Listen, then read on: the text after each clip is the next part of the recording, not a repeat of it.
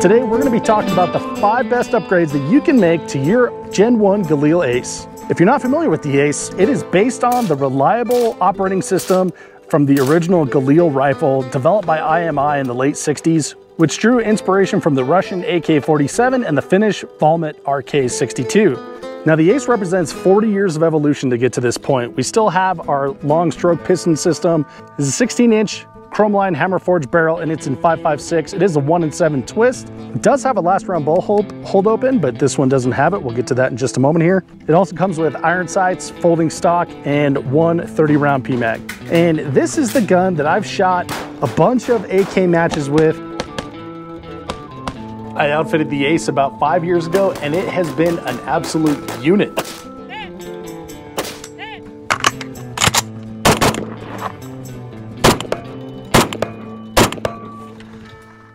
Alright, so the first modification you should actually make to the Gen 1 Galil ACE is going to be this guy right here, or perhaps this whole thing. It's no secret that the M4 has a ton of different stock options available for it. Something to fit absolutely every person on the planet, including this dissonant arms stock, which this one thing can fit everyone on the planet. It's adjustable length of pull, adjustable comb, adjustable cant, all kinds of different adjustability built into this.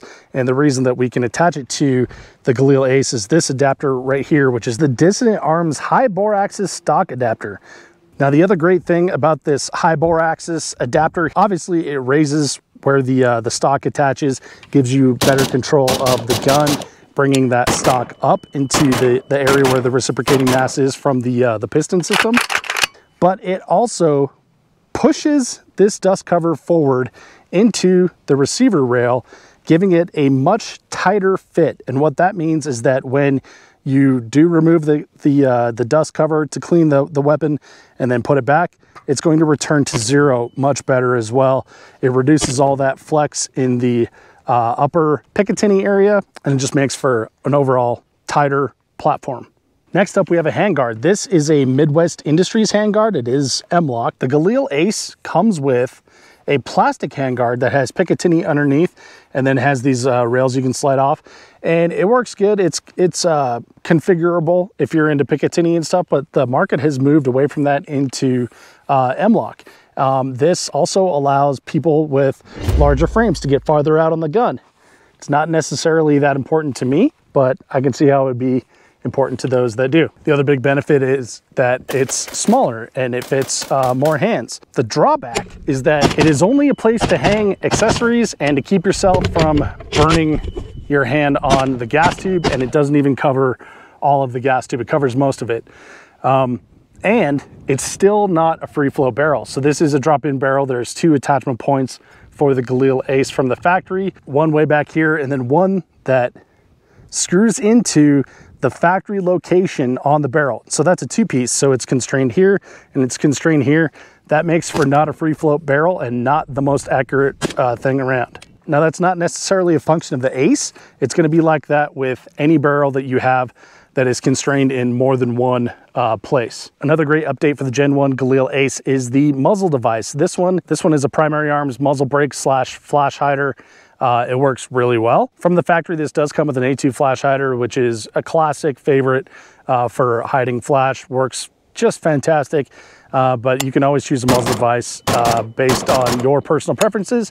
This is a muzzle device that I won at a match, so I just threw it on here to try it out, and it works great. Here's a bonus upgrade from the sponsor of this video, IsoTune Sport. Get yourself some Bluetooth hearing protection like the Caliber BTs I'm wearing right here, and you too can listen to Taylor Swift on the range. And I'll write your name. To enter for a chance to win a set of your own, just click the link in the description, but hurry, the drawing's soon.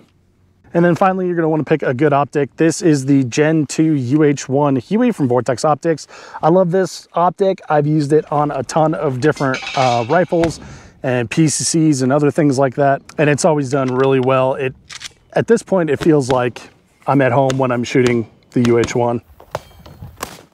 Which previous to getting one of these, I'd never really been like a holographic sight guy. It is kind of interesting how much it's grown on me.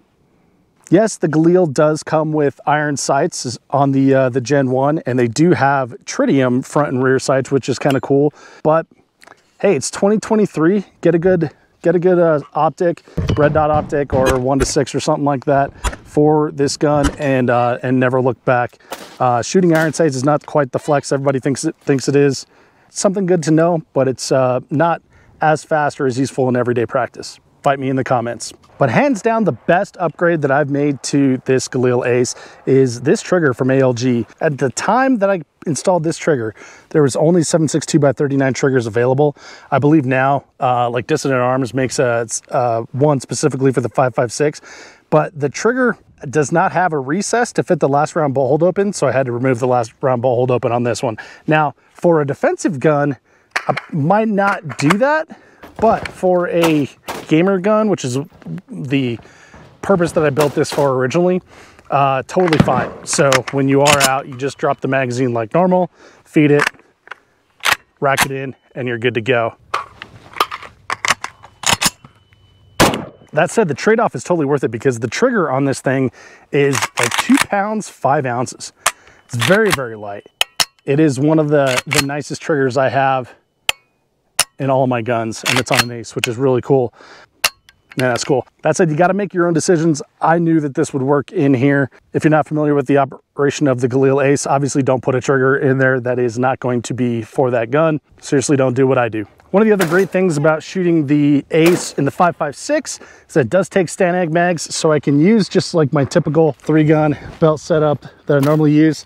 Safariland ELS belt with a bunch of ELS clips and LAG tactical mag pouches. These upgrades turn the Gen 1 ACE into an absolute ripper of a rifle that handles well and is truly fun to shoot.